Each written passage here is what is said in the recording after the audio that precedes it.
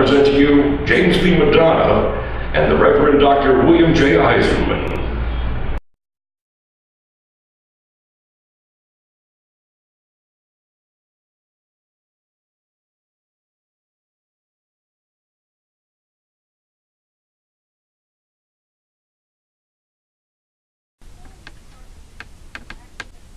Okay, it happens to be Saturday afternoon, October the 11th, 2014, and it is my favorite month of the year, or, well, autumn in general. It's my favorite season, but I like October. It's a fun month.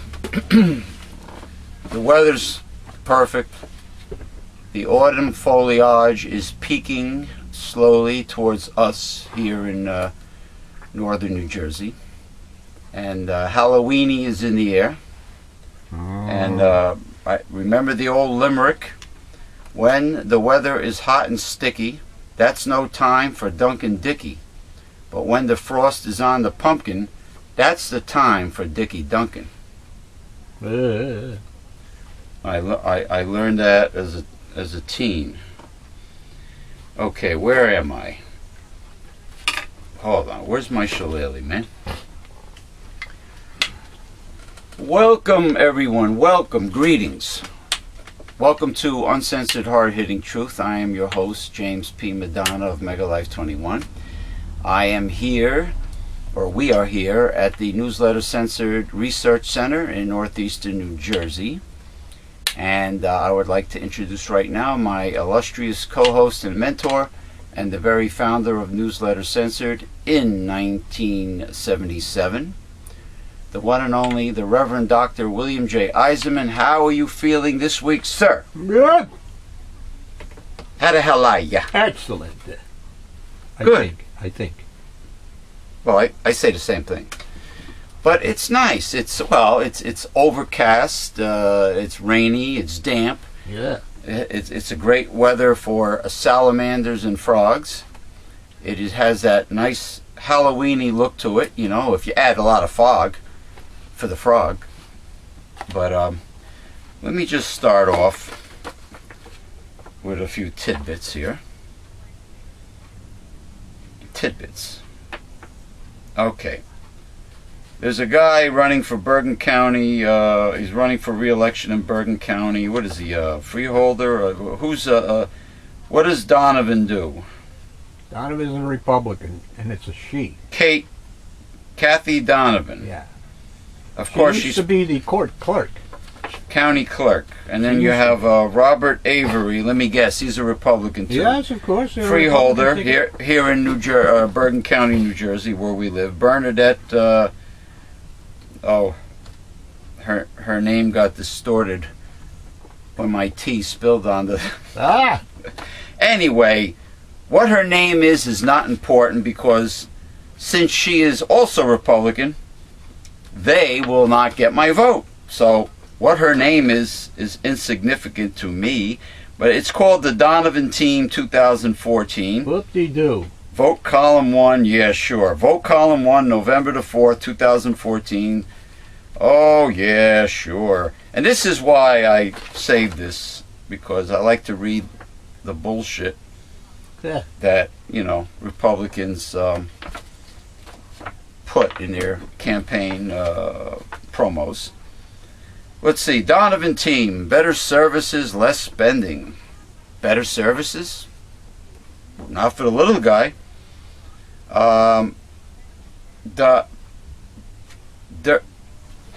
Now, you see why it's going to be a problem if we don't leave the door open?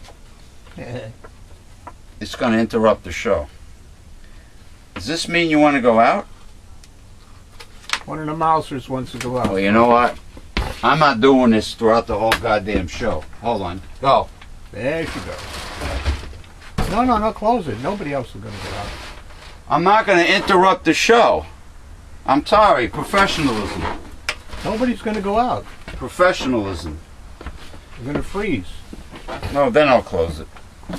Jeez. Anyway. Tell you, old Beelzebub is always throwing monkey wrenches at this agenda we have here.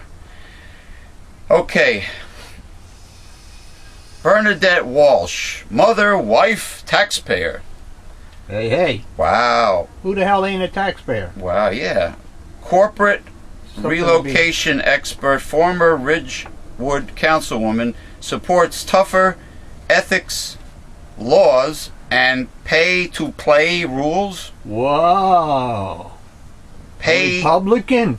Pay. Tougher ethics laws. What is this pay-to-play? Ooh. It's like the corporation, you know, gives you money and then you play with them. You play with their balls and their. You mean the CEO? No, you play with their them, dick and their balls. You give them what they want. You give them what they want. And the reason why they get what they want is because they pay it. They're greasing their palms, right? Called bribery. Yeah. Called bribery. Call it what it is. Huh. Bribery.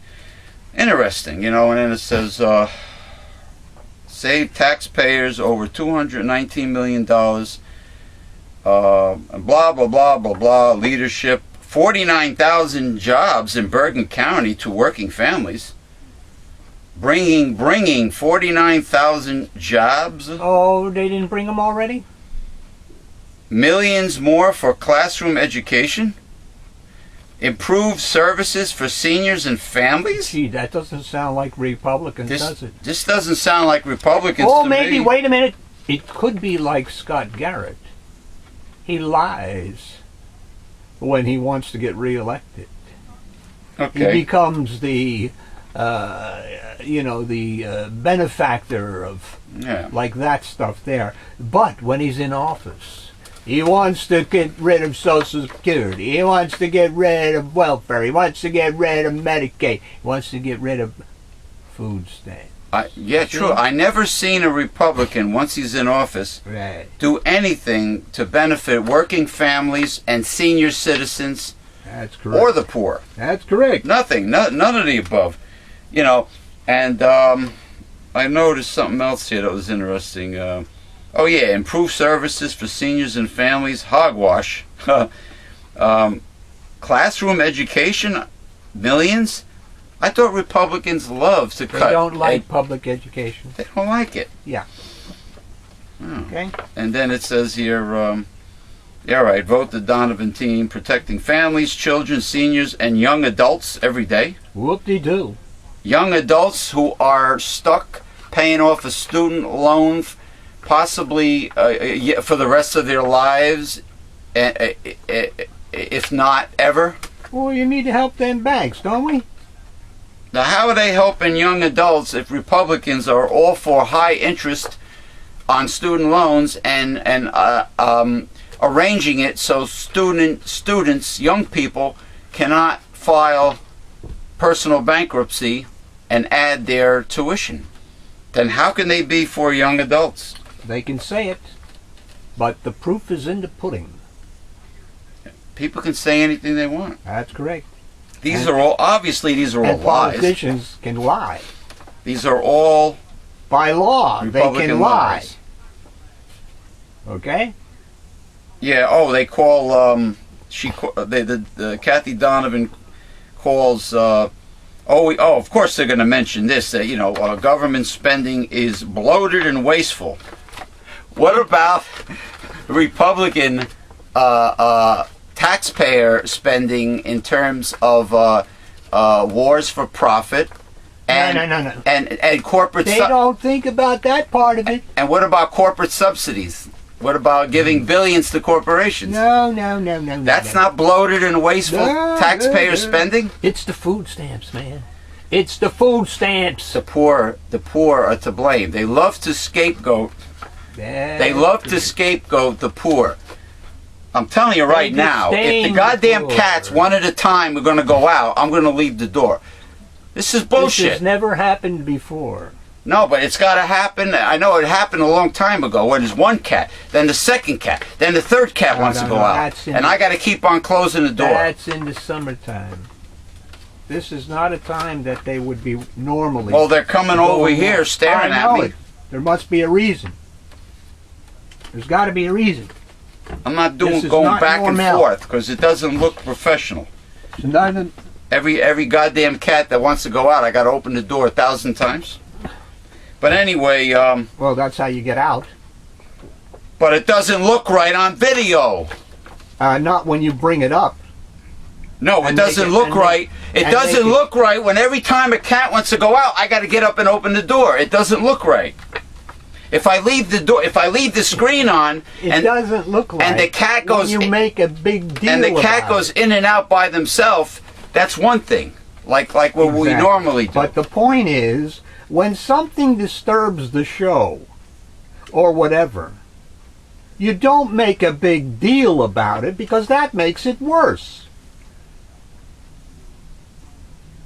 It's called the fucking uncensored show. That's what it's called. Exactly. That's what it's called. And if it's uncensored, what does that mean? It's uncensored. And it means that unforeseen things may take place. Yeah, like me getting up 1,000 times for every goddamn cat that wants to go in and out. Instead of me having the screen partially open so they can go in and out by themselves. Anyway, getting back to bloated spending, wasteful spending. It's hypocrisy, of course. You know, welfare for the rich is fine, of course, you know. Now, mind you, I love this company. This is a little Chiseler's Hall of Shame, but not too harsh. Because I like the company. I'm taking this multivitamin because it seems the most closest thing to a natural multivitamin you can find, and I have a lot of respect for the company. They've been around for many years. They're experts at herbal products. It's called Nature's Way. This particular multi is called Nature's Way Alive, you know, containing phytonutrients. Well, I hope it ain't Nature's Way dead. Well, alive meaning it has phytonutrients, enzymes, and mixed in with the multivitamin. Nature's Way Alive for people 50 years of age and up, 50 plus. They have a woman's formula. See it? Okay, I'm taking this now. So yeah. It's a one-a-day type vitamin for, you know, the hub of the wheel, for the basic nutritional program. It's the center, the nucleus, cornerstone, the cornerstone of the hub of the wheel. I mean, it's not enough, but it's a foundation. It's 1,000 times better than those stinking Centrum or better than Flintstones? Centrum Silver or Flintstone vitamins or yeah, no, it's way coal better. Tar dyes? Yeah. And crap. But anyway, this is what bothers me. Only 50 tablets. Now, usually supplements come in a 30-day supply, which is 1 month, or a 60-day supply, or 100, which is 2 months, or if it depends how many capsules you have to take, or tablets. But usually, give or take, you know, you have either a month or 2 months worth of supplementation, or more, of course. In the case of my vitamin A and D, I have a lot more than 2 months worth. Okay, it's a relatively cheap supplement, very important supplement, crucial, but inexpensive. Okay, but they only give you 50 tablets, which means it is 10 days short of a 2 month supply. It's 10 days shy of a 2 month supply. Now, it's like the pound of macaroni that normally used to be a pound, 16 ounces, now all of a sudden it's 13 ounces. Or the can of coffee, which was always a pound, and it also is either 12, 13 ounces or whatever. Now they can't just throw in 10 tablets and make it an even 2 month supply of multivitamins. They got to short you, you know, 10 tablets and make it 50 tablets. I mean, come on. More turnover. What I'm trying to say is, they say they care about the customer and giving you the best value for your money. They don't care about that anymore, but they say it because it sounds good in their advertisement, but they really don't. I mean, how nitpicky and cheap, you know, does a company have to be to give you 13 ounces of whole wheat pasta instead of 16 ounces, and to give you only 50 days worth instead of 60 days worth. I mean, they don't really give a shit for the consumer. I buy my multi in a 200. You already know about this. 250 supply. Yeah, but this is nature's way, loaded with phytonutrients. I know, but do they have a bigger size? No, that's the problem. They don't. If they had a 2-month or 3-month supply, since I like the product, I would buy it. But to be, you know, to be a week or so short of an extra month, you know, it's ridiculous. It's like it's very petty. It's money making. It's petty. Well, what do you expect? It's a big corporation. I don't care how good they sound or you like or whatever. I don't care. They make their object is to make money for themselves and their shareholders. I don't care. Period. I don't care what right-wing teabaggers say or Fox News or the Republican Party says. This type of capitalism really, really sucks. It sucks. A lot of people know that, but how do you change the system? It's only for the rich. Yeah. Okay. What do we got here? I want to say, tip my hat if I had a hat. I want to say something positive about Obamacare. I know everybody to the right, as in right wing, is constantly... Nice! Could have killed somebody. My pen just went... Could have put an eye out. My pen just went flying across the room. Hey, are there some unseen forces here? Ooh. Hold on. Ooh. You saw that. Well, I don't know if you saw that on video, but Obamacare is always getting attacked. But then again, so is Barack Obama. For every little thing he does. Let me tell you something. Obamacare vastly improves the quality of life for low income and poor people, because these people now have complete health coverage that they never had before, including 100% prescription coverage, the generic brand of course, 100% prescription coverage, no deductible to worry about, no co-payment, completely covered. When I mentioned this on our Facebook group, the right-wing teabaggers got very upset about that. Like they feel that the poor should not be covered because they sit at home on their fat ass eating Oreo cookies in front of the TV. Have trans fats. Yeah. Well, this is what they said. The people that have a Medicaid card or welfare or food stamps are sitting home. One guy said, I think it was, I don't know if it was one. It was. I'm not positive. I don't. It could have been Jono, but I'm not sure. But there was another one, like him, a right-winger, that probably doesn't have a pot to piss in. He said, you know, these people have always been covered. The poor have always been completely covered in health care. I says, oh, before Obamacare, what did the poor have? A Medicaid card and or possibly charity care at some local hospital. You think that is a big treat for the poor to have just charity care or a Medicaid card? Most doctors do not accept Medicaid for the obvious reasons. They don't pay the doctor much. The physician gets very little. So therefore, because American doctors are greedy, they refuse to accept Medicaid. Oh, that is a big luxury, according to teabaggers, for the poor to have a Medicaid card with no Obamacare. So you're doing the poor a big favor by giving them a little food stamps, a lousy $140 a month, like it is in New Jersey, for welfare. All these crumbs, all this chicken scratch, chicken feed. This is a big luxury, according to teabaggers. Hey, we're giving big bucks to the private contractors under the Pentagon. They never mention that. Pentagon law can lose trillions of dollars and can't account for it. That's fine. Yeah. But god dang it, we got to cut those food stamps. Yeah, I don't reduce the budget, save the money. Hey, right. Scott Garrett is yelling that stuff. And the only drawback is that the middle class still has the tax burden on their back, thanks to Ronald Reagan, and also the rich do not pay most of the taxes, which they should.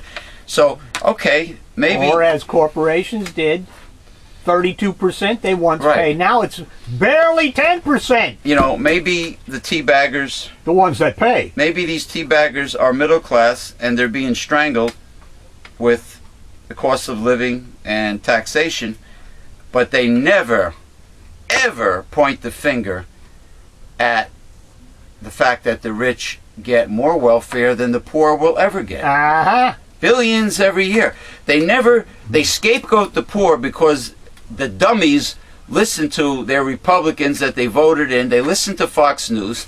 They think the poor are getting something for nothing.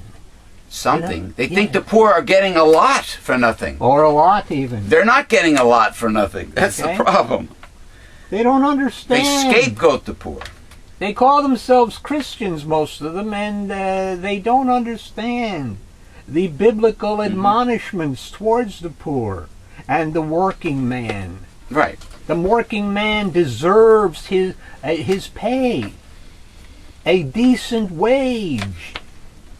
No, they want minimum wage, and they don't want it to go up. You see? Oh yeah, I'm going to mention that at the end. All right, let me go to phase 2 of my tidbits. I think tidbits sounds better than monologue.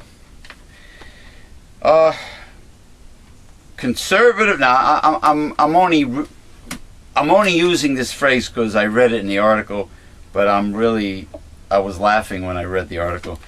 Conservative icon. Conservative icon of Phyllis Schlafly. Schlafly. I call her Fly because to me she is a mere fly. Old bag. I saw her photo. Yeah. Conservative icon, old bag, and I'm adding that, by the way. Phyllis Schlafly.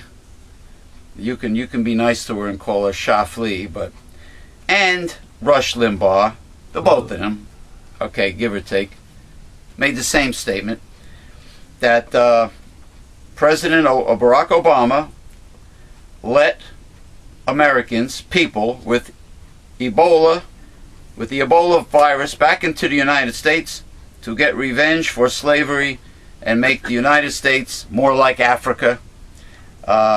Of course, asinine, preposterous, stupid statements made by the both of them, and it's amazing how these people get FaceTime, and the same thing goes for Sarah Palin and a Huckabee who should fuck a bee, who should leave and go fuck a bee, and Barbara Bachman.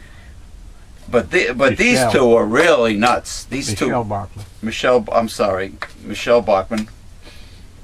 Bachman Turner Overdrive. But what a stupid statement. So what Rush Limbaugh is saying, and Phyllis Old Bag Schlafly is saying, more or less, is that the Ebola virus is very selective. It is programmed only to infect blacks. Yeah. Or white. No, according to them, whites. Or black. Yeah, whites. In other words, if Obama is letting the people the blacks are bringing it back. Yeah, if Obama is allowing the people infected positive with Ebola back into the United States to get revenge for black Americans, then that means that these conservatives think Ebola is going to say, we're finally in the United States.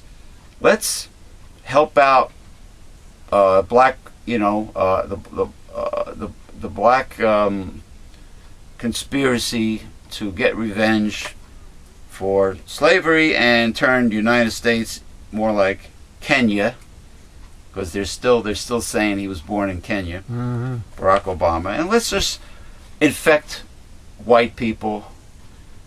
I mean, not thinking that the Ebola virus is not selective. It will infect whomever it can get into. Well, they did the same thing with AIDS. They blame. Well, they didn't think any white person, any decent person could get it. The same. Oh, okay. And then you got children getting it, and then you got, well, tennis players getting it. What I don't understand, women. What I don't understand is I know there was a reading done a long time ago between you and Michael J. Talmo. I think Michael J. Talmo originally wrote it, and it talked about the AIDS hoax. Okay, now I have only one question about that whole subject.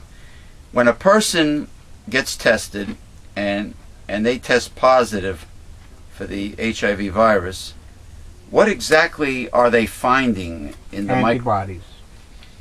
Antibodies. Because the HIV virus has never been seen. Really? They don't know that HIV virus is the cause of AIDS.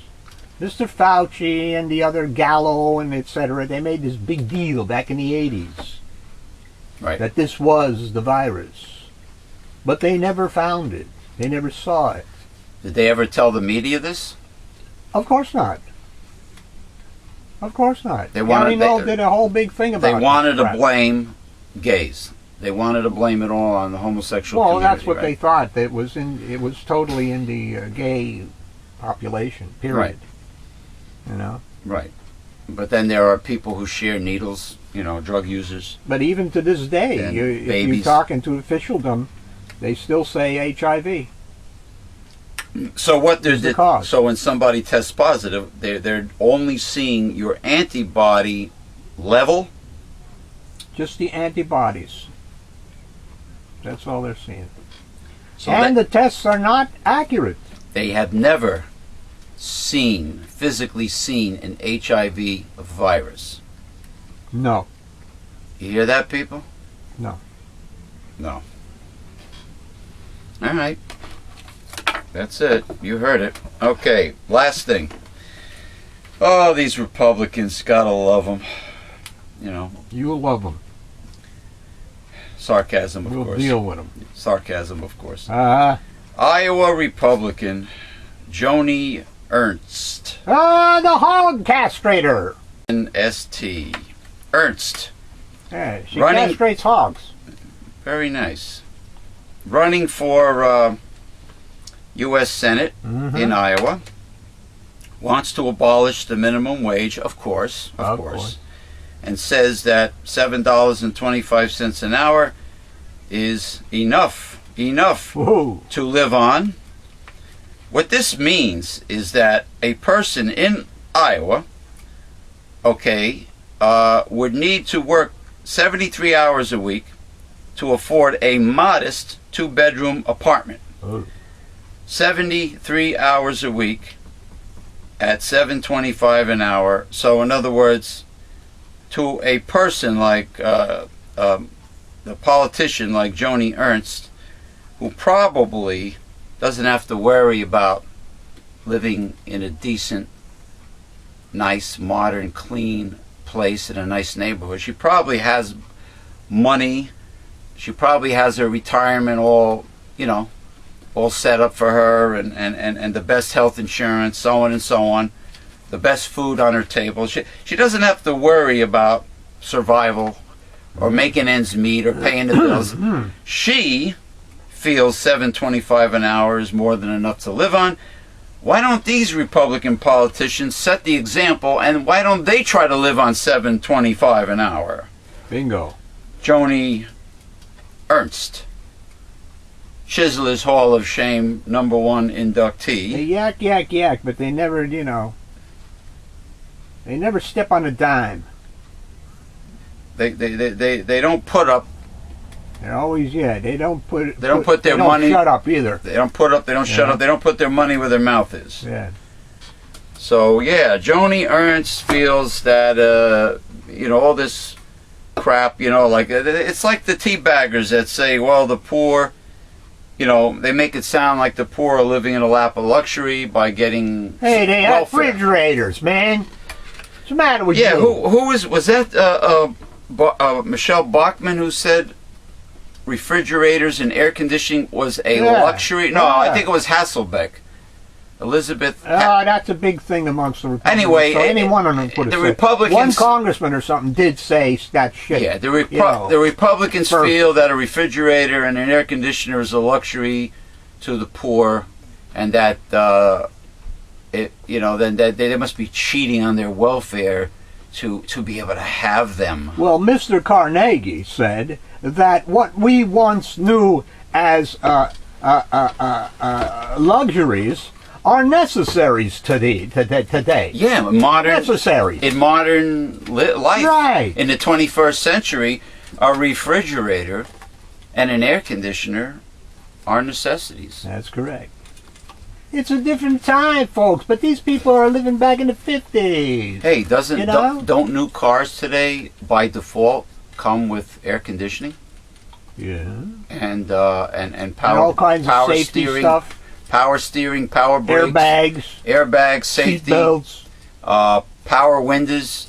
They have now they have the new climate control air conditioning. But the poor should not have cars.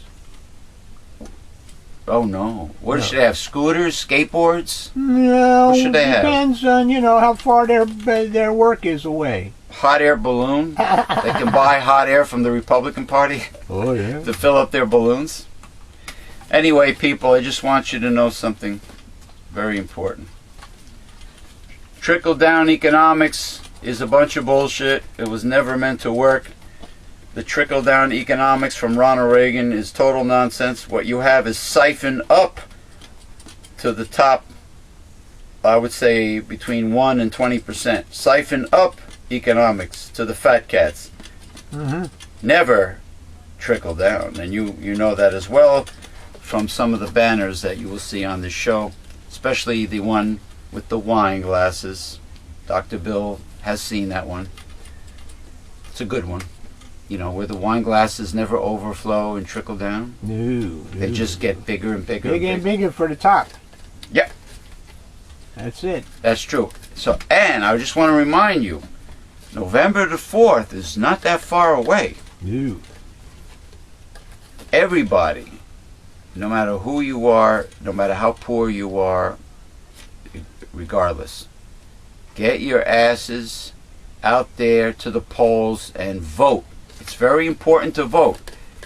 If you do not vote, you have no right to complain. Vote. It's your duty, and also I want to say that voter IDs, aside from the ID you always use before the vote, are meant to discourage the little guy from voting. Yeah, because what do they cost? $42? $42. That's a poll tax. So you're right. One. So you're right as an American to be able to vote. Mm-hmm. If you're poor, is taken away from you because you don't have the $42 to pay for the ID. Yeah. And who started this law? Republicans. I rest my case. Because they have to. Republicans, don't carry the day as far as voters are concerned. So, the less voters vote, the better it is for Republicans. True. That is true. Okay. And they get away with it too. Yes, they do. This voter ID. Now, as far as New Jersey is concerned, and I presume it's like this in every other state, when you register to vote, you get an ID with your signature on it. Listen. That you present when you go to the voting place to vote. So why would you need another one? True. Or why would you need a picture one? I am registered as an independent. I mean, progressive independent, but they don't care about that. I'm registered as an independent, which means I cannot participate and vote in the primaries, only in the major elections, which is fine with me. And for good reasons, of course. I'm registered as an independent. When I go there, I'm already in the book in my district, and I have to sign. You present your registration card, whatever it is, and you sign the book.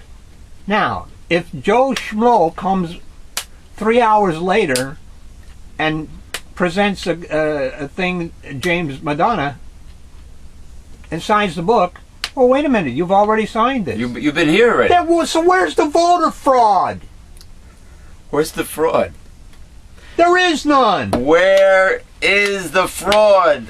Republicans, they don't want the little guy to be able to vote because they know the little guy and the poor are going to vote against them. Democrat or most of them anyway. Independent, yes. Not the teabaggers. Oh yeah, the people that are spellbound by their crazy, unproven religious cult. The people out in the Bible Belt states and the red states that don't have a pot to piss in, but they vote Republican because they believe in the nonsense that are told to them. I think I asked the question the other day. How has a Republican ever helped you? They've only hurt you. Where's the proof that they made your life better? Yeah. There is none. All those poor schlubs in Kentucky. Let's just use Kentucky as an example. Wolf County, yeah. All right, we'll use Wolf County. Because that's the poorest county. All right. All these poor people in Kentucky that are right-wing and vote Republican, how is their life getting any better voting for people like McConnell, ugly old turtle face Mitch McConnell, and or Rand Paul? Rand Paul, yeah. How is their life improving? Ask yourself that question. Has your life improved? I would say it got worse. It seemed to work for Ronald Reagan back then. Remember, he says, "Are you better off today than you were under Carter?" You know? Well, Carter, he had some blunders. Yes, he did. He did, but Reagan, I think, because you know why? had the glamour of Hollywood on his side. They get bad advice. Look at Barack Obama. He's hired all these corporate jerks to administer the programs in all these different areas. Did anybody twist Barack Obama's arm to hire all these corporate jerks? Clinton did it too. Where do you think he got the advice to sign off Glass-Steagall? From Summers. From corporate people. That's correct. And Hillary has made it obvious that she is a corporatist also. So anyway, aside from all of this, let us sink our teeth into these readings. And let me see how much time we have concerning the sinking of our piranha teeth. All right. Well, we'll get through it. We'll bang out. All right. We promised to go into this one last week, so you remember, you smart cookie. I remember everything. Okay. Comedian Tracy Morgan and others in his limousine were not wearing seatbelts during a June crash on the New Jersey Turnpike that critically injured him and killed a fellow comedian. Walmart alleged on Monday in its response to Morgan's lawsuit. The lawsuit, filed in July in Newark Federal Court by Morgan and 3 other survivors of the crash, alleges that Walmart was negligent when the driver of one of its tractor trailers struck the limousine van of the former Saturday Night Live and 30 Rock star on a Middlesex County portion of the Turnpike the night of June the 6th. Walmart's response was that Morgan and the others in the limo could have avoided being hurt by wearing seatbelts. Yeah, well, who hit who? The truck hit them, right? Correct. From behind, I guess. Correct. I'm assuming. Plaintiff's injuries, if any, were caused in whole or in part by plaintiff's failure to properly wear an appropriate available seatbelt restraint device, Walmart's Monday filing said. By failing to exercise ordinary care in making use of available seatbelts, plaintiffs acted unreasonably and in disregard of plaintiff's own best interests. The retailer also denied, or citing an ongoing investigation by the National Transportation Safety Board, declined to respond to nearly all the allegations presented in Morgan's lawsuit. The suit alleges that Walmart knew, or should have known, that Kevin Roper, the 35-year-old Georgia man who was driving the tractor-trailer, had been awake for more than 24 consecutive hours when the crash occurred. James McNair, 63, a comedian, better known by his stage name Jimmy Mack, died in the accident. A report by Federal Transportation Safety investigators said Roper was driving 65 miles per hour in the minutes before he slammed into the limo van. The speed limit on that stretch of the turnpike near Cranberry is 55 miles per hour, but was lowered to 45 miles per hour that night because of construction. Morgan was hospitalized in critical condition with a broken nose, ribs, and leg. He was moved about 2 weeks later to a rehab facility, and in July he was spotted in New York City using a walker as he left the doctor's office. The other plaintiffs are comedian Artie Fuqua, Morgan's assistant, Jeffrey Malia, and Malia's wife, Krista Malia, who was 8 months pregnant. She died, right? No. Jimmy Mack died. Oh.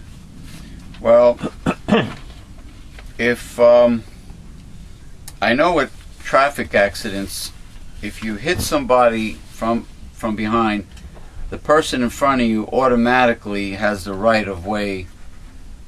You know, in other words, you are automatically to blame because the law states that you must be in a certain number of car lengths behind the car in front of you, the vehicle in front of you, and you should have the ability, therefore, to stop your vehicle in an emergency or avoid the accident. You should have enough room. You're supposed to have your car in control at all times. Right. Now, as far as the Walmart commercial vehicle is concerned, the driver was severely sleep deprived, therefore and why was that? Probably passed out at the wheel and hit the limo. And so you know, why was he sleep deprived? And I'm glad you asked that, Dr. Bill, because the greedy scumbag Walton family that owns Walmart, I guess one of the wealthiest companies in the world, one of. It is. It is. Yeah.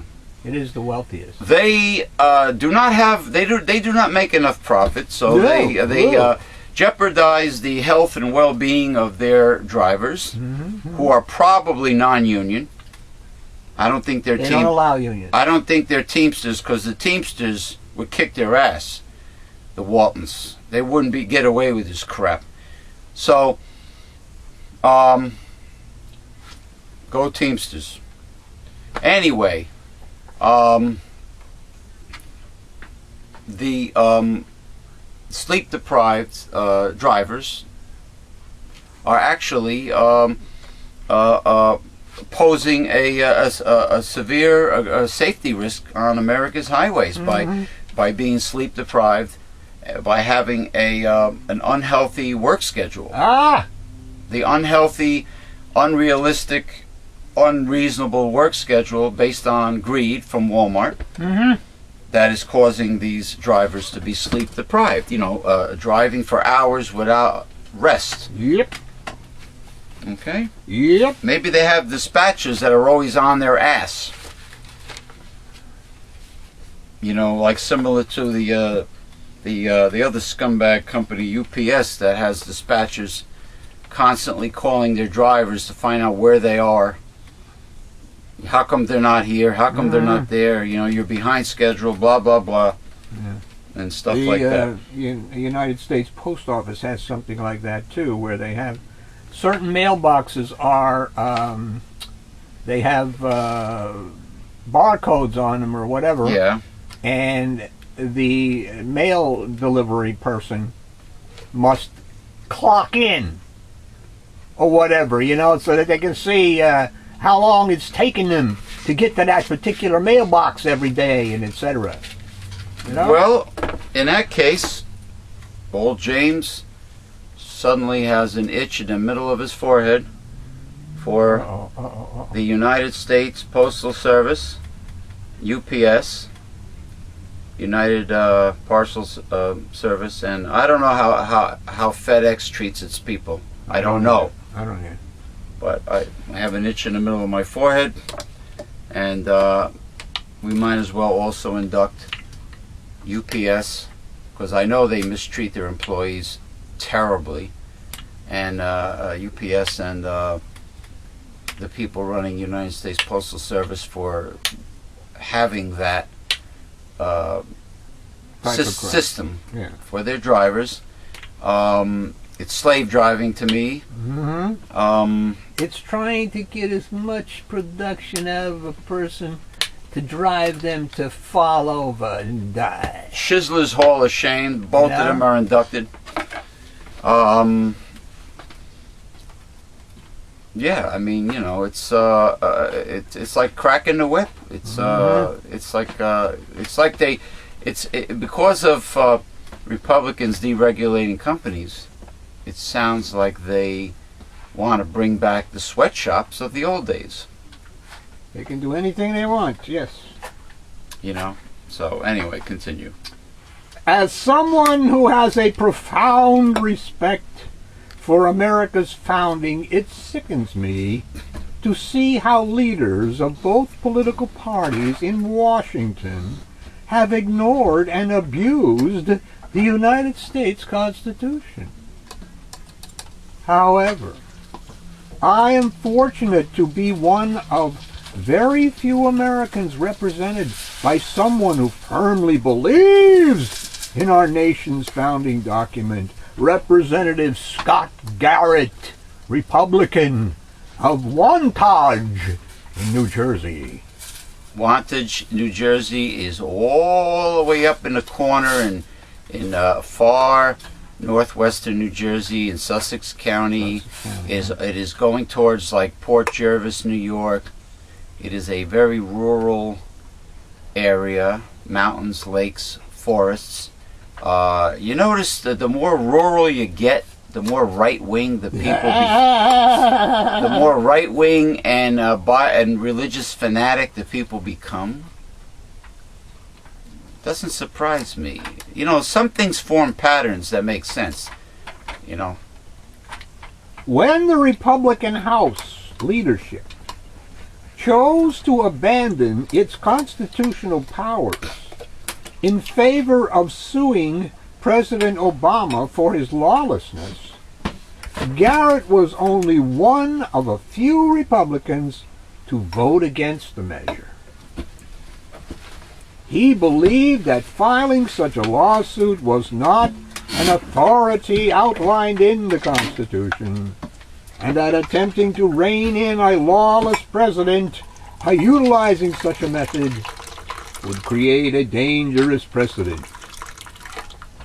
In a world that is growing ever more politicized, it is a relief to know that my representative will not betray his oath to uphold and defend the Constitution. Yeah.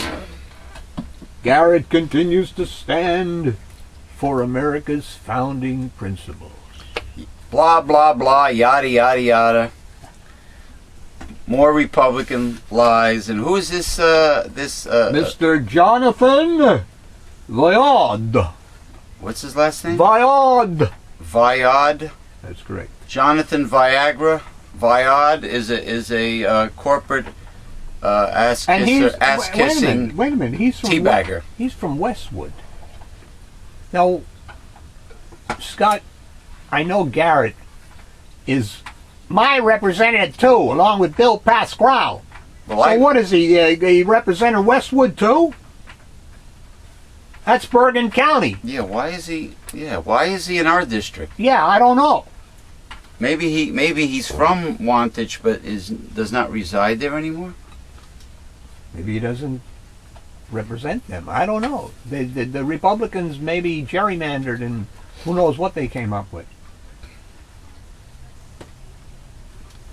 I really don't take what any Republican person says seriously. I take it with a grain of salt. I don't believe them. Not Himalayan pink. Not Himalayan pink Thank salt, you. which is what I use, but I do not respect any Republican. They have not earned any respect.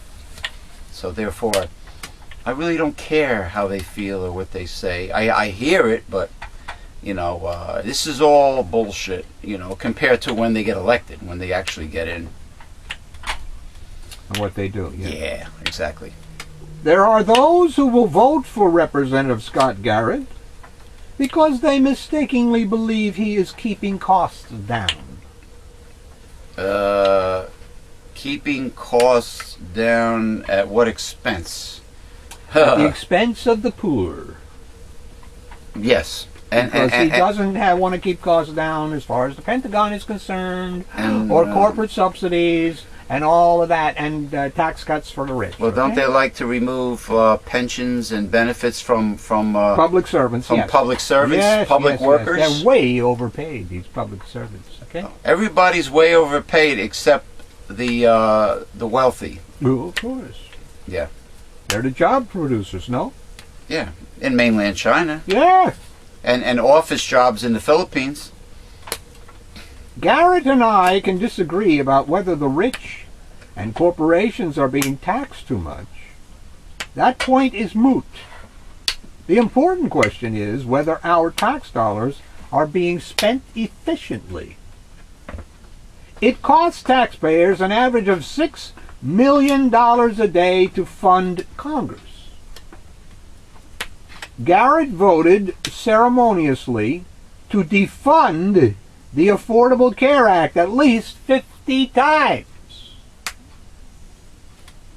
He voted to shut down the government and voted twice not to raise the debt limit, which caused our country's credit rating to be downgraded and added additional costs to service our national debt. He also voted against the House budget, against reopening the government, against paycheck fairness, and against the Violence Against Women Act. Garrett's salary breaks down to more than $90 per hour. And his votes and actions, especially in regard to shutting down the government, have cost this country almost $24.5 billion. One wonders if we can afford him. I would rather see the millions that were squandered used to put people back to work, get them off food stamps, and improve our infrastructure. The only job Garrett seems to be protecting is his own. And he is not worth the millions he has wasted to prove that he is ideologically pure. He is filling his campaign coffers while the middle class has suffered. All right, that's good. It's a good reading. It ended well. It ended accurately. Crony capitalism is very corrupt. The two-party system is very corrupt, and it's not just Republicans. It is also corporatist Democrats. The whole system stinks. It all comes from the conservative way of thinking, conservatism, because you never see a true progressive liberal politician doing these things. But they're not corporatists. Because they're socialists. Right. What's the matter with you? So what does that tell you? That maybe Karl Marx, before his system got corrupted? Well, any system, a more fair system. Any system that is social is obviously more fair than a capitalist system, which only benefits the upper crust. Yeah. Now, what would you consider the governments of Northern Europe, Scandinavia? Would you consider them a hybrid of capitalism with socialism? Yeah. Well, whatchamacallit is Denmark. Denmark. What's the one with Norway, Norway. Sweden? Norway. No, Denmark is Norway, Sweden, Denmark, all of these. Denmark, in some ways, Germany, even though Germany has a pathetic minimum wage of like $11 an hour, compared to over $20 an hour in Scandinavia. Yeah, but compare that to the United States, and it's like a gift from God, you know. Well, $7.25. American Republicans think $7.25 is a gift from God. Is a big favor, unless you go to. Let them live on it. Unless you go to, let them die. Actually, is what they're saying. Know? Let them starve. Unless you go to a progressive American city like Seattle, Washington, and I hear Los Angeles is starting to beef up its minimum wage, but Seattle, $15 an hour. Hey, that's more realistic. Back when the corporations paid 32% taxes and supported revenue to the government, our government at that time, okay? And they were all making profits. So what's the big deal today? They're making more profits. Yeah. That's what it's all about. Yeah. They want it all. Yeah, because they're just greedy scum, like the Koch brothers. That's correct. I want to salute Seattle, Washington, state of Washington in general, and in some ways also the Governor Jerry Brown run state of California, and the state of Vermont. I want to salute them for being taking the lead and showing the perfect example of how the United States should be by being more progressive. They're the most progressive areas of the United States. Yeah, well, Monsanto is throwing in the bucks, baby, to defeat that progressiveness. Okay? Well, when are the asses of the masses going to grow some balls and form a militia and take out these some bitch CEOs? Some bitches. You have a guy in your group there. I think his name is Mike something. Oh, Mikolos or Mike. I'm not sure who it is, but some beach. He always, whenever a problem is presented to him or something like that, he says, "Where are the local politicians?" Local? Hey, Mike, they're on the take. What do you mean, where the hell are they? Local? Local yokel. Like they're going to do something. They're the most corrupt. Local politicians are the most corrupt. Jeepers creepers. Jeepers creepers. Yeah. Where do I find these people that slither into the group? I don't know. I don't know. It's time for our break. Okay. Yes, it is. We're going to break for lunch. Hold on. We're going to break for lunch, and we will be joined now, any minute now, by our wonderful voiceover artist, William H. Morrow III, who will do promo. And, of course, you will see some of the banners that relate to what we were talking about. And then we will return for the second half of our show after we hear from the great William H. Morrow III. And that's it. That's it.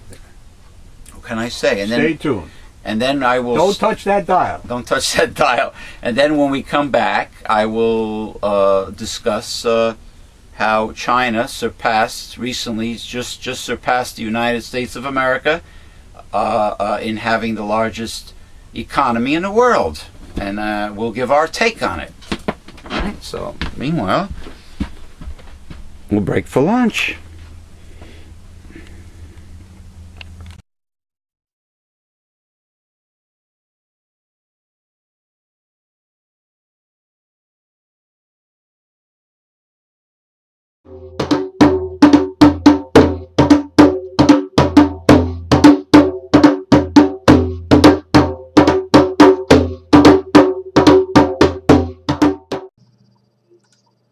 Hi, this is William H. Morrow. The best way to join our organization is to get your free annual subscription to Newsletter Censored with your gift to support this work. The newsletter of hard-hitting truth and news-fighting censorship and conservative propaganda since 1977. There is nothing out there like the Newsletter Censored in the mainstream media or the press. This newsletter is the very best way to join and be a part of our organization. We're living the end times, so you need Newsletter Censored. Go to www.newslettercensored.com.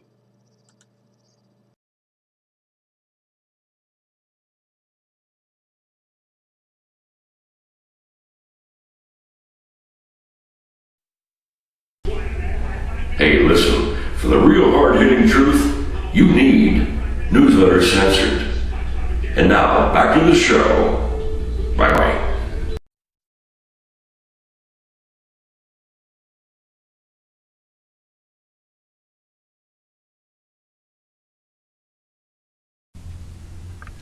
Okay, we're back.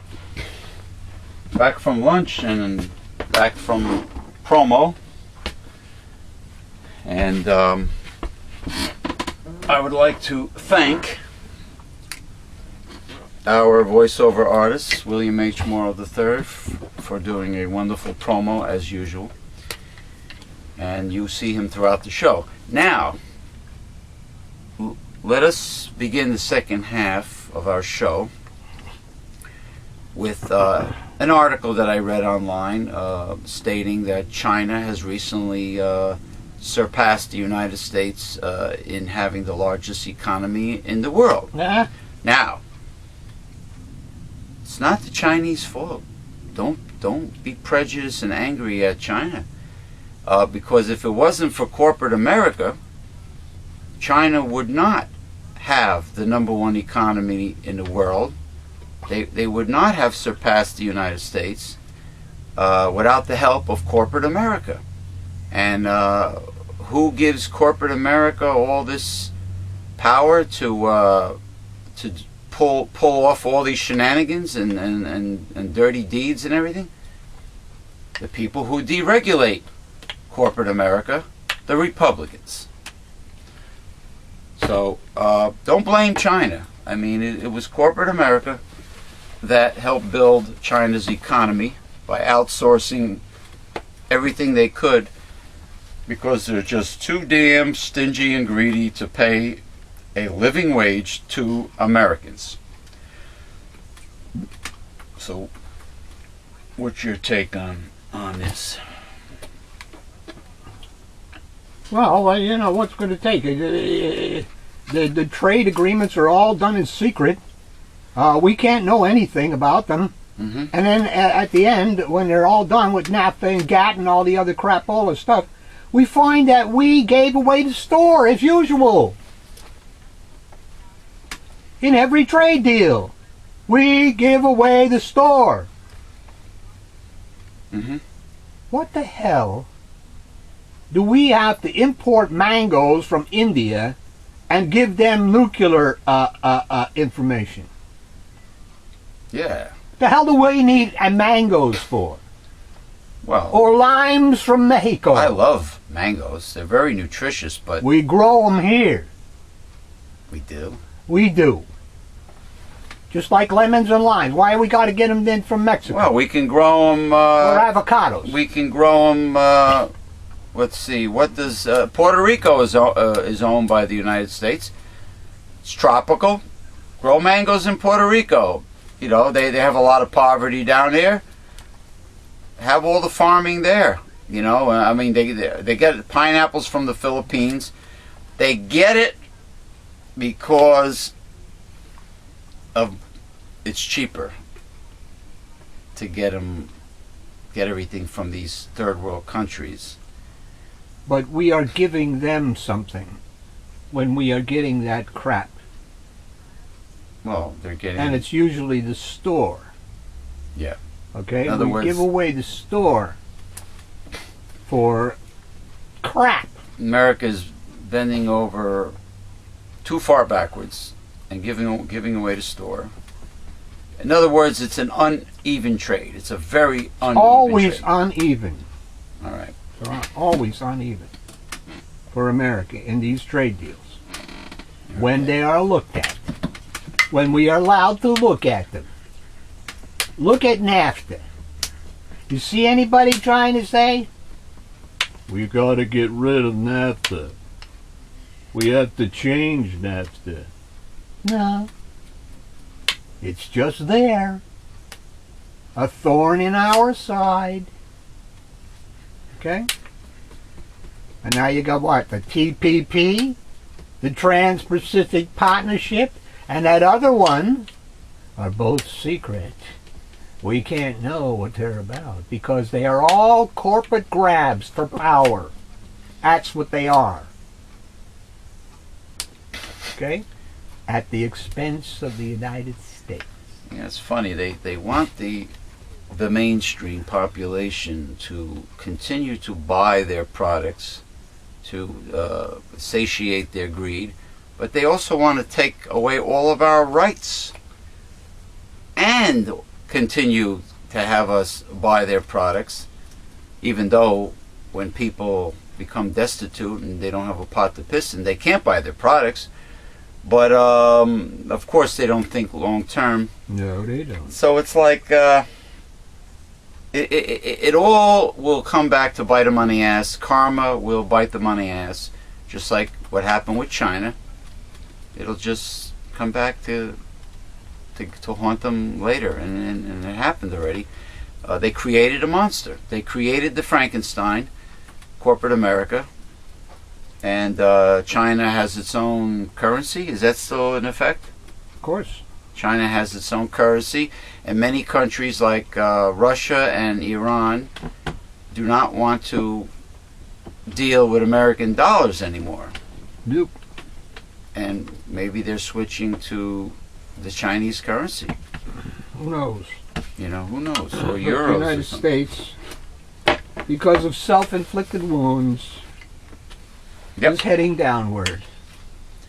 Yep. But no, it's because of people on food stamps. Lazy, poor people.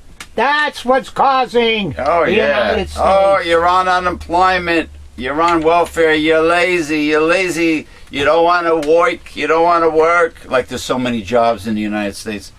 There's no. You have to have. I try to explain to these idiot teabaggers, but they don't understand. They never do. You have to have opportunities and breaks before you in order for you to strive for the American dream, which is only for the rich. In order to better yourself, you have to have breaks and opportunities before you. They have to be there. They're not there.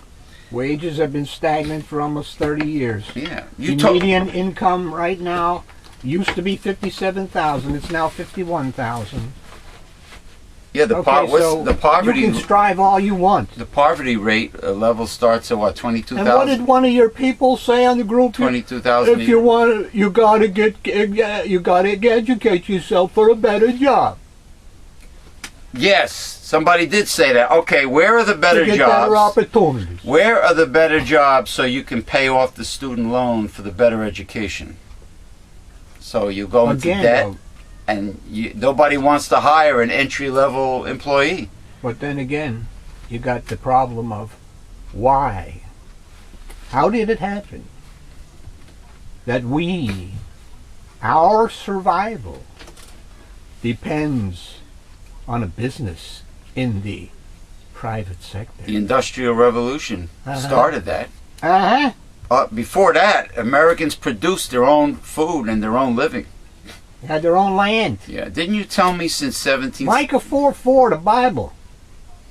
In the millennium, all will have their own land and their own vine to sit under. In the world tomorrow. In the world tomorrow. Now, didn't you also say since 1776, only 10% of Americans ever increased their standard of living, self-made? Upward mobility. Upward mobility. Yeah. Mm-hmm.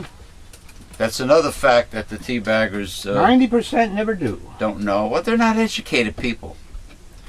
No, 90% never do, right. And when they hear statistics and everything, they usually, like your other friend over there in one of your groups, they insult you. No, they dismiss them. You know, oh, that's some Dem crap or whatever, you know. Oh, that's liberal propaganda. Yeah, that too. The libs. They call them libtards. They call us libtards, and the idiots still mention the liberal media. What liberal media? Yeah. They're corporate ass kissers, corporate cocksuckers. There is no liberal media, you know. But anyway, let's get back to the show. Get back to the readings. But so that's it. Are we all quite mad here in the developed world? Possibly. A petition to save Excalibur, the pet dog of a Spanish nursing assistant who has contracted Ebola, received more than 370,000 signatures before the animal was sedated and killed. Did the animal, as a precautionary measure. Did the animal test positive? Then why was the animal put down? Wednesday evening, as his corpse was taken away in a van for incineration, a crowd of activists who had clashed with police during the day were reportedly shouting, "Murderers!" I don't remember people clashing with police to persuade their governments to do more to help stop the spread of Ebola in Africa, where more than 3,400 human beings have died from the disease. Indeed, an online petition to persuade the U.S. government to fast-track research for an Ebola drug has so far received 152,534 signatures. By that measure, we care half as much about finding a cure for Ebola as saving a dog. I'm surprised that Americans that were overseas in Liberia or wherever in Africa that contracted Ebola, I'm surprised they were not put in quarantine overseas and not let back into the United States. Why were they let back in? Because we have better treatment over here. We have clean water, number one. Right. Well, if you're like the white people that survived, but the black man died. That's because of some mistakes at the Texas hospital.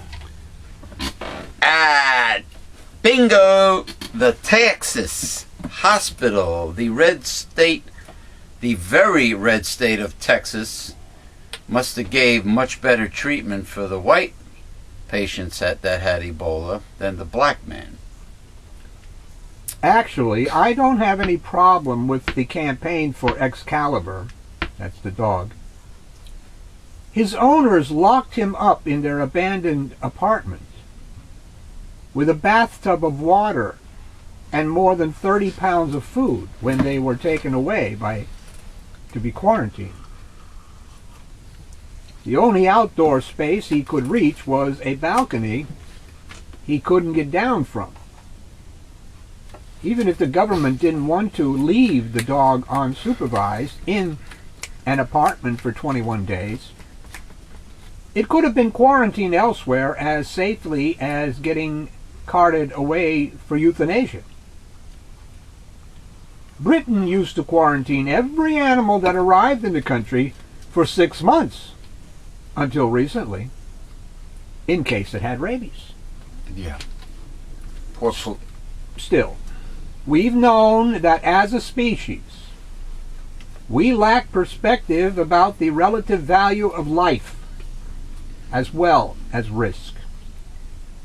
Remember the 3 gray whales that got trapped in the ice in Alaska in 1988?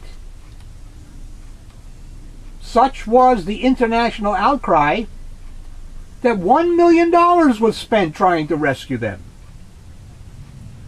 Money that just might have been better spent combating the famine that was ravaging Ethiopia at the time. Earlier this year, a Danish zoo killed a baby giraffe called Marius to avoid inbreeding and fed it to the lions.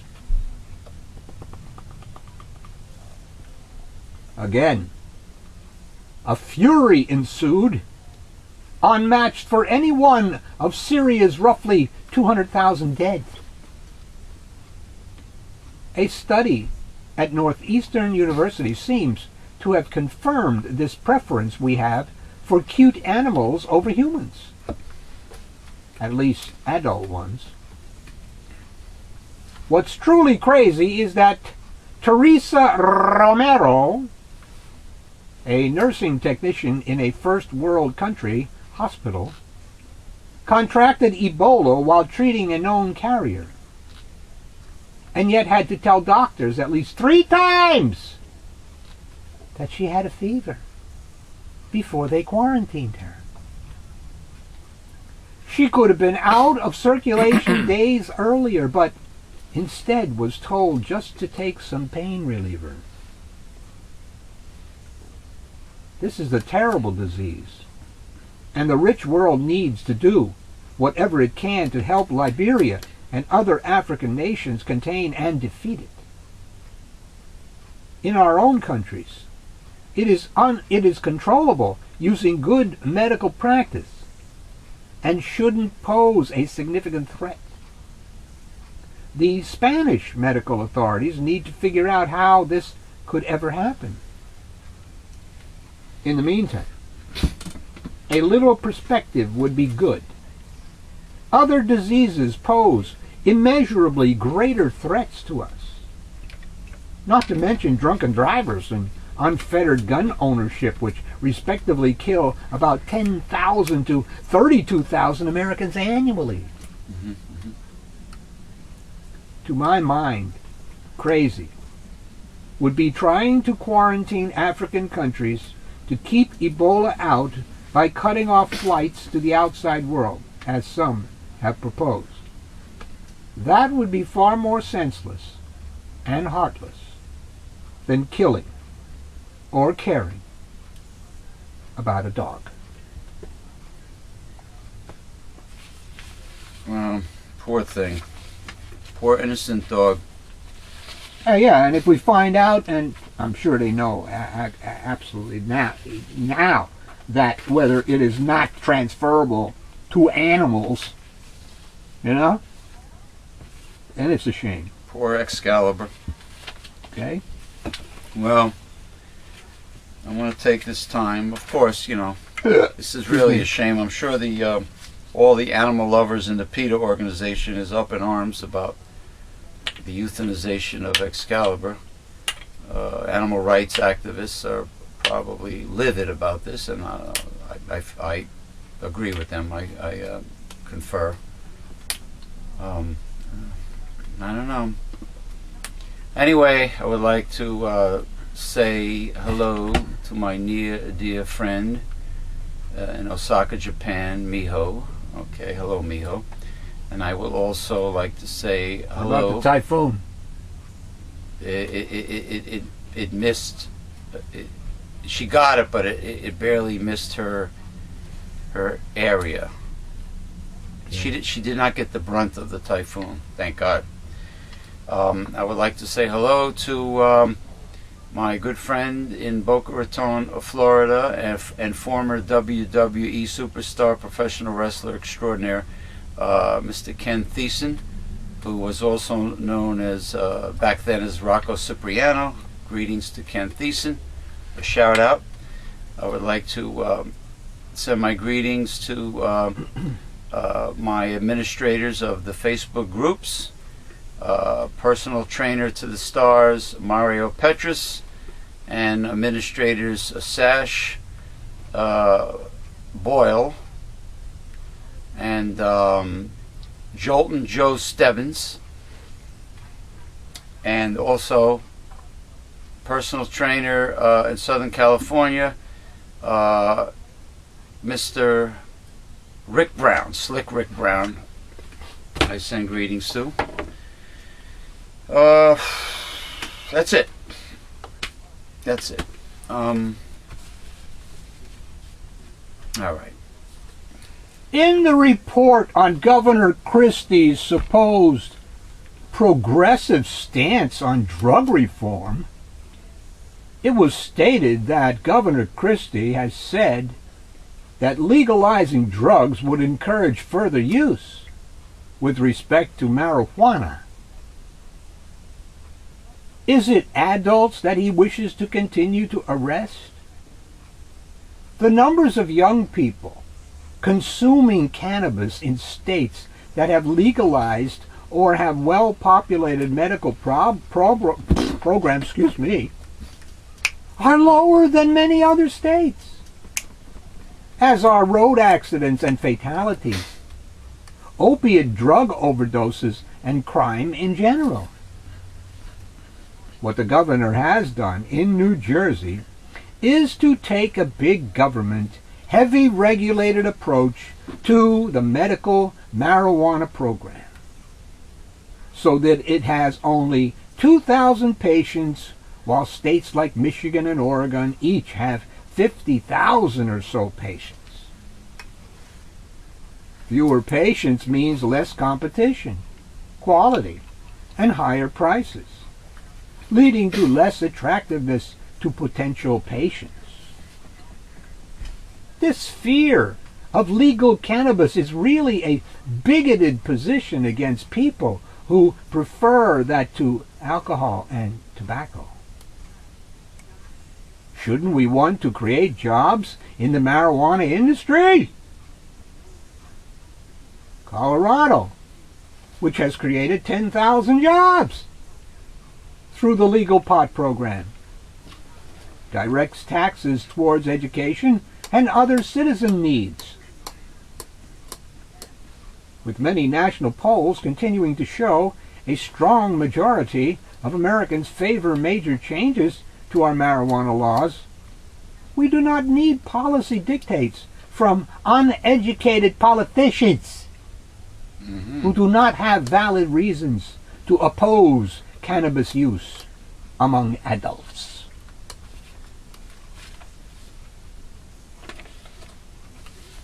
Yeah, I wonder if these articles I read online about the harmful effects of pot smoking are accurate.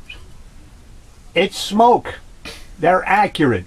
So in other words, the cancer-destroying medicinal positive aspect of marijuana is in the infusion of its ingredients, not the burning of it as a smoking material, but as in bake it in your brownies. Yeah, consuming marijuana as an extract is what is extremely medicinal, and not in the smoking. So what you're saying is that it sounds like it could be the tars created by the burning of marijuana, just like with tobacco. The chemical, whatever's in smoke, it's in smoke. It's there. The tobacco in cigarettes, cigars, burning leaves, it's smoke. Well, plus the tobacco industry spiking the cigarettes doesn't help the situation, but you have smoke, you most likely have carcinogens already present. That's correct. In the burning of the herb. So what you're saying is even in the old days when the Native Americans smoked the peace pipe, it was still harmful? Yes. So aside from the chemicals that they put in it to make it more addictive, it's still, you're burning something? It's smoke. Right. Okay, you smoke. You're allowing it into your lungs. It's the same thing. Is it similar to a steak or hamburger being charred black on a barbecue? Acrylamides. Acrylamides. Cause cancer. When you brown stuff. Well, when you brown, I don't think browning a pot roast just to a reasonable, you know, I mean, not overdone, but slightly browning a pot roast on both sides before pressure cooking it, I don't think that it has acrylamides in it. It probably does. Low, I'm not talking even about toast. Well, Browning. I mean, lower temperature browning, just browning it. Yeah, browning. You're trying to say my sourdough pumpkin pancakes that get golden brown on each side? Yes, acrylamide. Has a little acrylamide in it? So what should we do? Should we eat Irish style and steam everything? And boil everything? You gotta go vegan. So for Thanksgiving this year, I should eat like a huge tofu turkey? Correct. Correct. Gee, how would I make my gravy? Absolutely.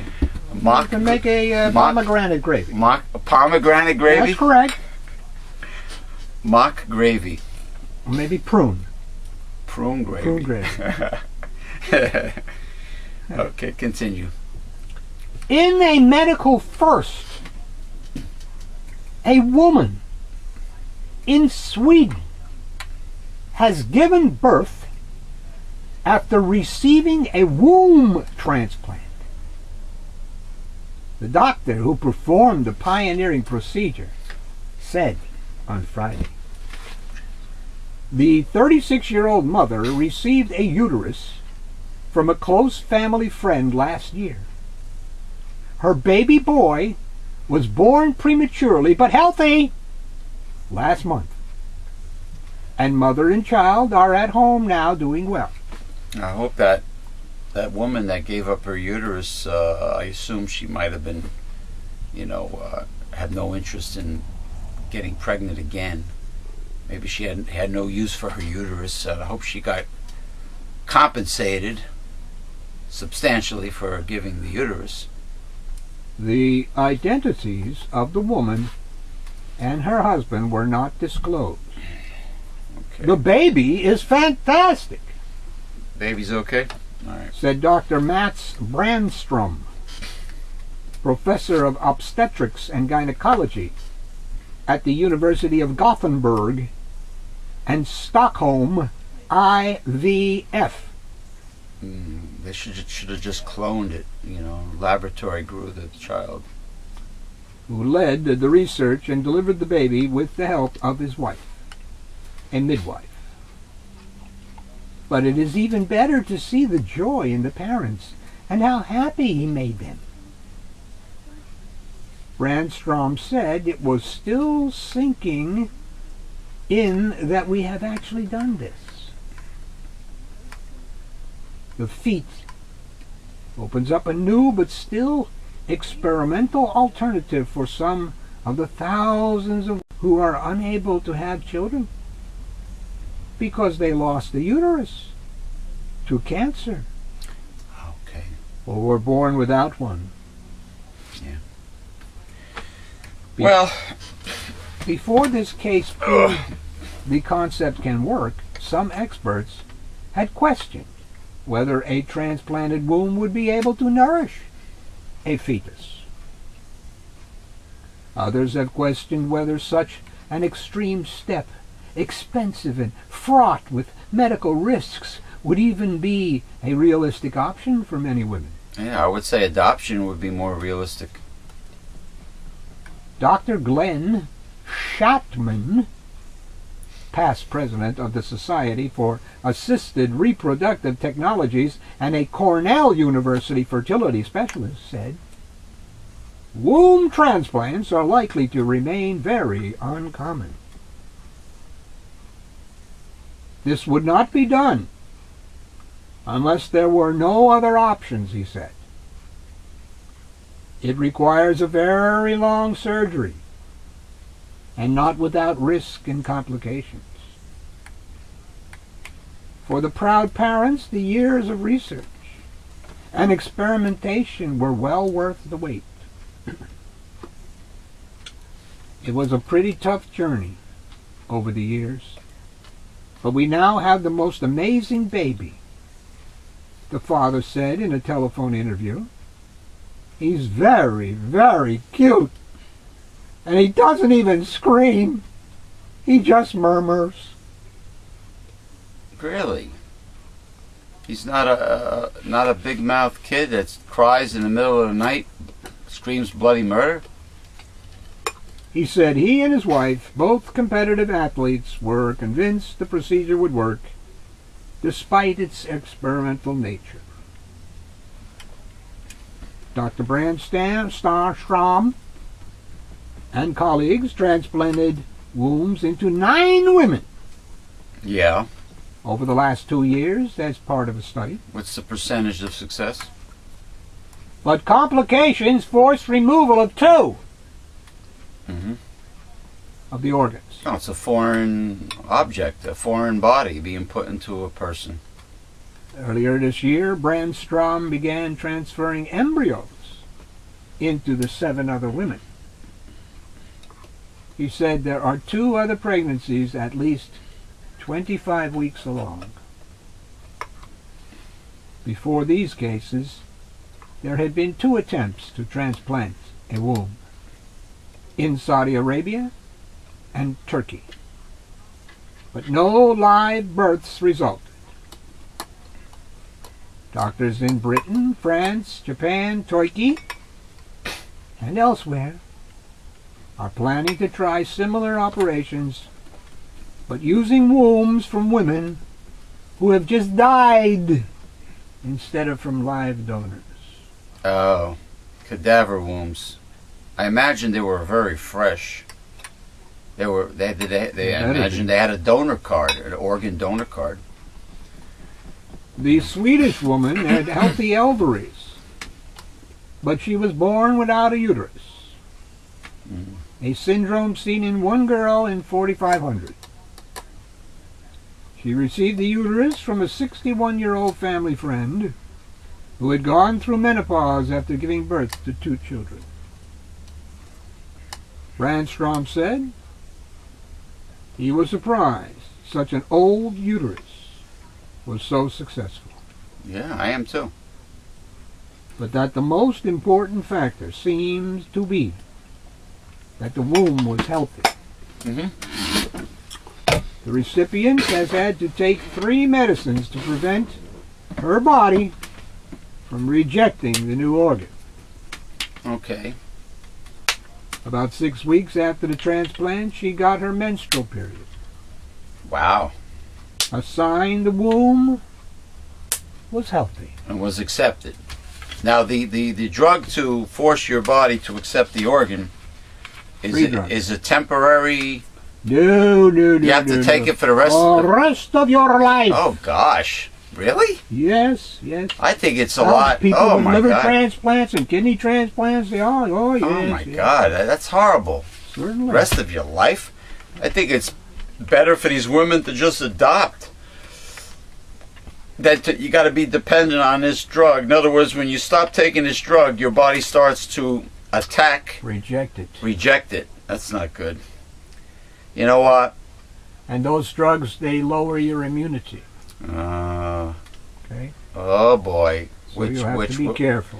Which would cause trouble for you in other ways, with infections. Yep, and cancer cells, God forbid, abnormal cells in your body. That's not good. Yeah.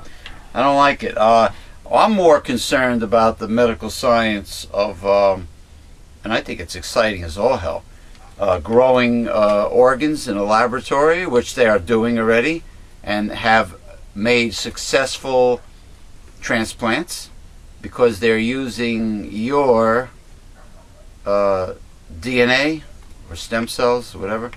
In other words, they are custom growing the organ for you, so your body will accept it without having to take the drug. I think that is a real achievement, a revolutionary achievement. And of course, stem cell research in general is very important. You know, for paralyzed people and and disabled people in general. But we have a room for we have time for a Dear Abby or a. That's exactly what we're going to get. I had a feeling. I had a little change of pace. Tomato paste? Toothpaste? Oh, change of paste.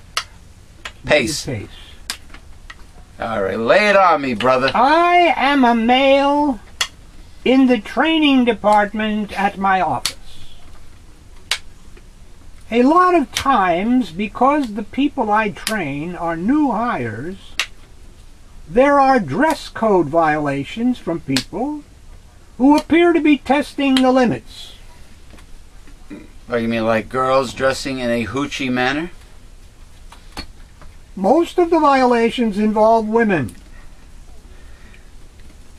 who wear clothing that's too revealing. Inappropriate for a business workplace? Yes. In spite of the fact they receive a document at the start of training explaining what is and what is not appropriate attire. And it's their responsibility as a new employee to read the manual? I feel uncomfortable addressing dress code issues with the opposite sex. It causes trouble. I'm telling you, it causes trouble, and it will cause trouble. I have always asked a female in the department to do it for me.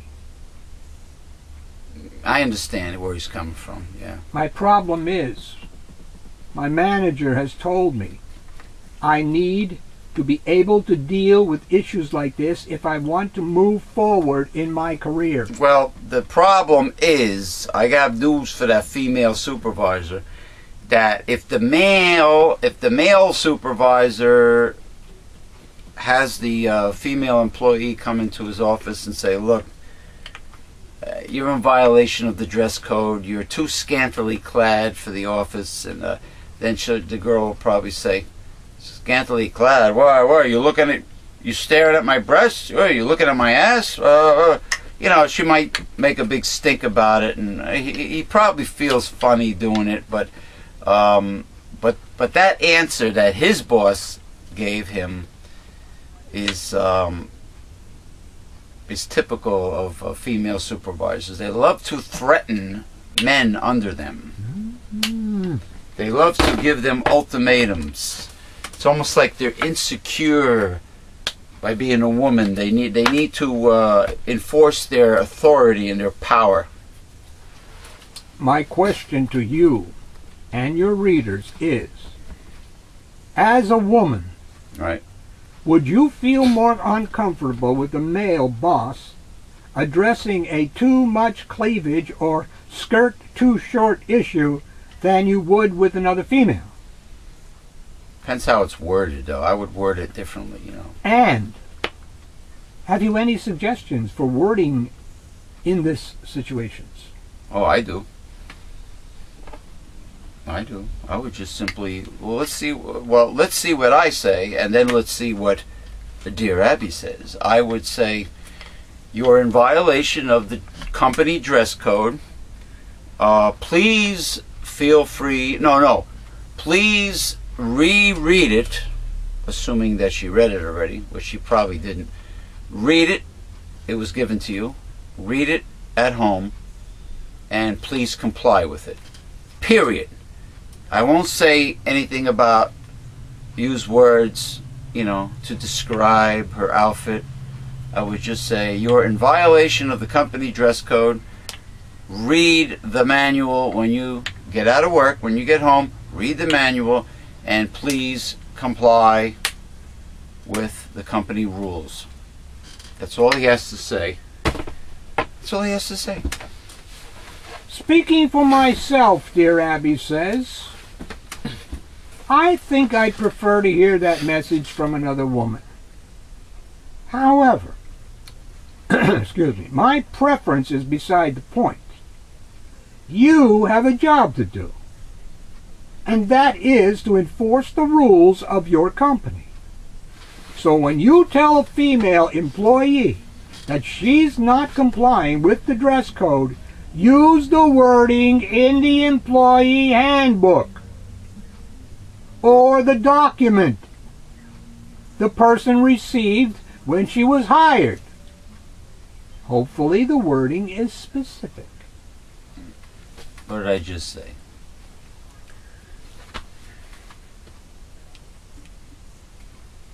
That's it? I was right.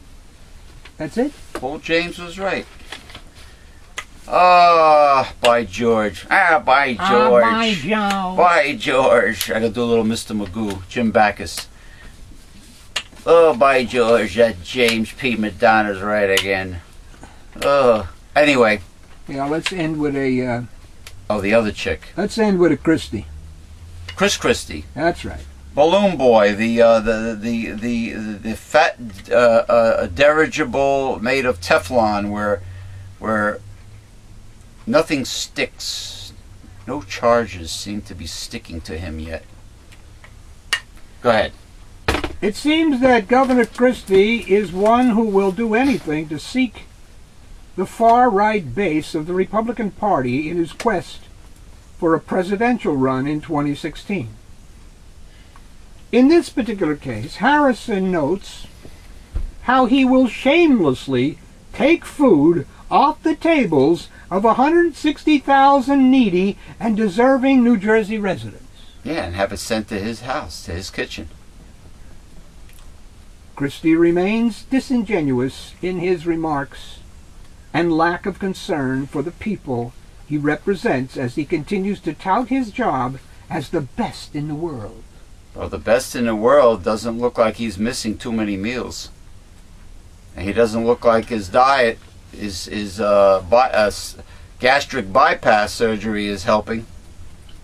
In lieu of gallivanting across the country to raise dollars for the Republican Governors Association, he should look at investing $3.2 million to get $53 million back, which to the average person would be a no-brainer. As always, finances never seem to matter to Christie, unless he is spending money on something he wants, or taking it away from someone else. Rather than be outraged by the small return on federal taxes to support New Jersey citizens, Christie steps aside and gives more away. Where is the logic in this thought pattern?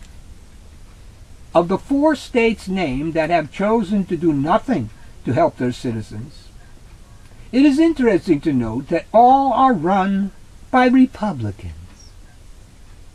who in most cases are under tremendous public pressure to make dramatic changes in their failing policies to reflect what the public wants in their states. How come I'm not surprised by all this?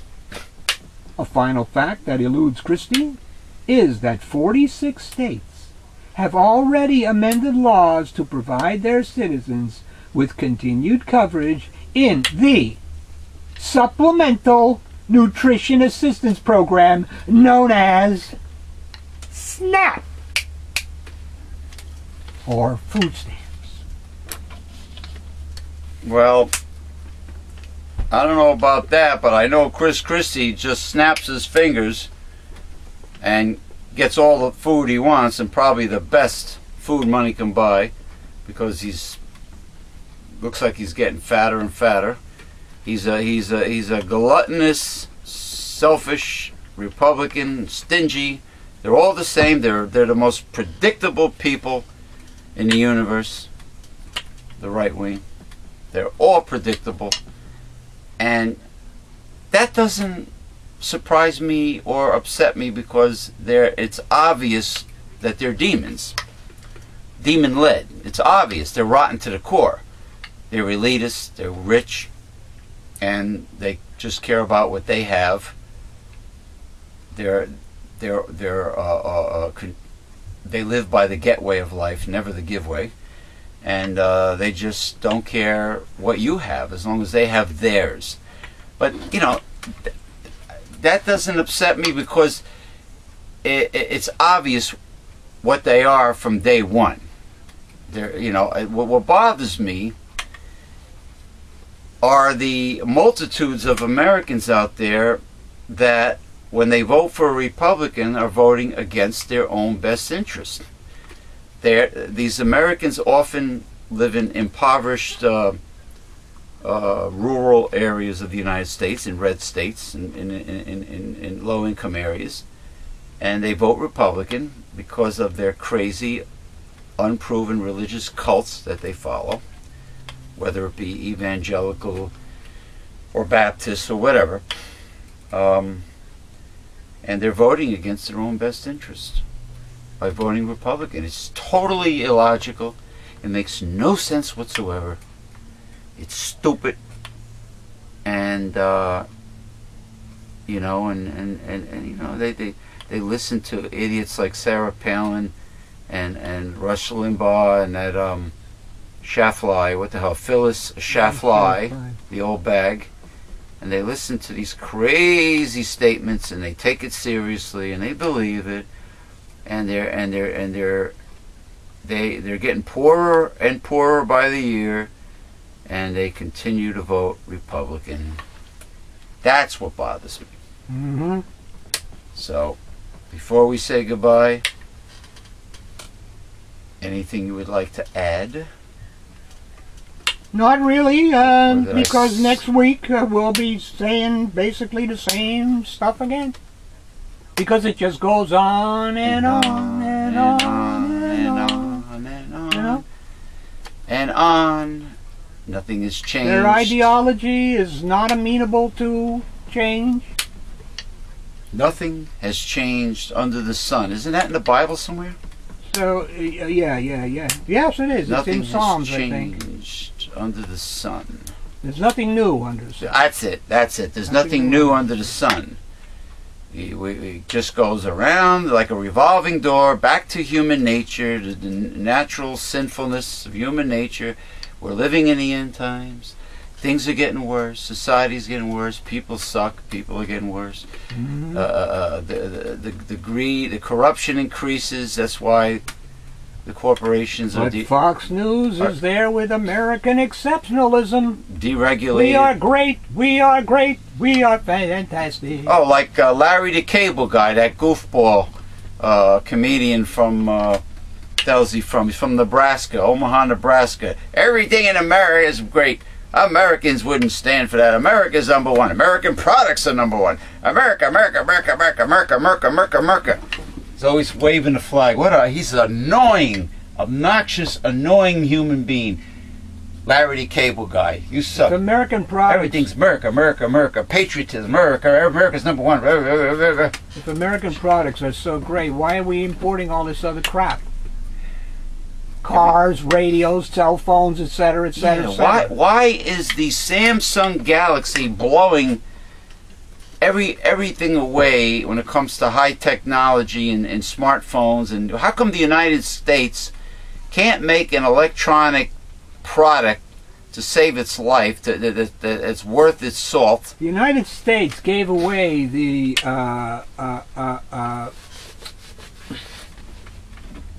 VCR. Mm-hmm. Or was it the tape recorder? The VCR, I'm saying. It gave it TIAC, was the company. Just gave it away. They didn't want to produce them. Mm-hmm. So here comes Japan producing these things and selling them and getting rich. Same thing with drugs. America Research and Development develops a drug, gives it to a pharmaceutical company, and they make big bucks on them. You've seen that banner up there with the drugs in Canada and in the United States. The price of and the price difference. The price difference of pharmaceuticals. Yeah. Yes. Yeah. Yes, sir. I mean, what accounts for that except greed? It's the same stinking drug. It's just a different place. And they expect that people in America have more money. So they'll spend more on these stupid drugs. I'm glad you mentioned it, because as soon as we sign off, you're going to see that very banner. And you can hit the pause button and you could read all the facts, write it down. But it shows you the difference and how the United States businesses, American businesses, price gouge the consumer. They can't get away with it in other countries. Rip off the consumer, but you can't get away with it in other countries, because other countries probably have corporate regulations to defang the demons, the greedy demons. And that's that. But anyway, thank you for joining us for Uncensored Hard-Hitting Truth. It's James P. Madonna and the Reverend Dr. William J. Eisman saying have a great weekend and a great autumn week, and go get yourself some nice pumpkin pancakes or pumpkin pie or whatever, you know. And if you're going to make it yourself, you really don't need much in terms of sweeteners and spices. Use a little stevia, use less pumpkin pie spices, because you do not want to overpower the pumpkin flavor with too much of that nutmeg, cinnamon. Yeah. And like I said before, when we were off the air, I have my delicious special smoked kielbasa, kashanka blood sausage from the Piast, the Polish establishment Piast, and what else did I get? Oh, the coarse ground Kosciuszko mustard. All right. With horseradish. All right. Well, that no, doesn't have that in it, but it's the what?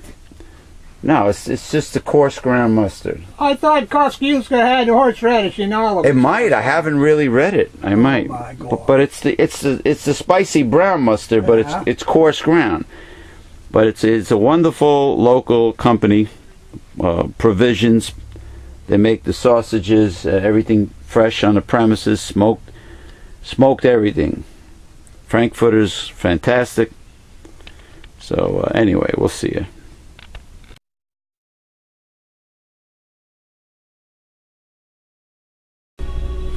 This has been a Mega Life 21 production.